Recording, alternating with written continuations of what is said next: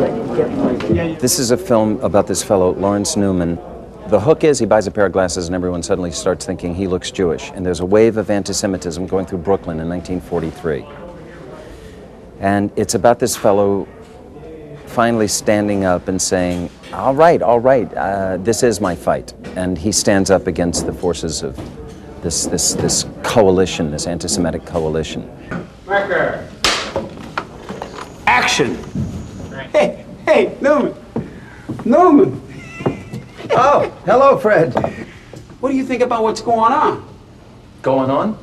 That Finkelstein, the Yid on the corner, he's got all his relatives moving into the house next to his. It's like my character Fred, he just has grown up a certain way, and it's like apples don't grow on orange trees.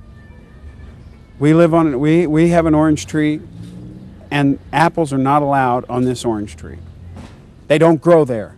They don't belong there. Apples have no place on an orange tree. And so that's basically it, but it's the underlying theme is fear. Let's go again.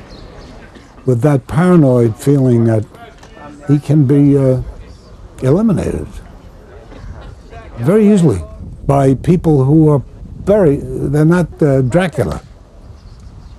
They don't have capes and long teeth. They're perfectly nice folks next door. Just me. No, don't put the loaf on it, okay?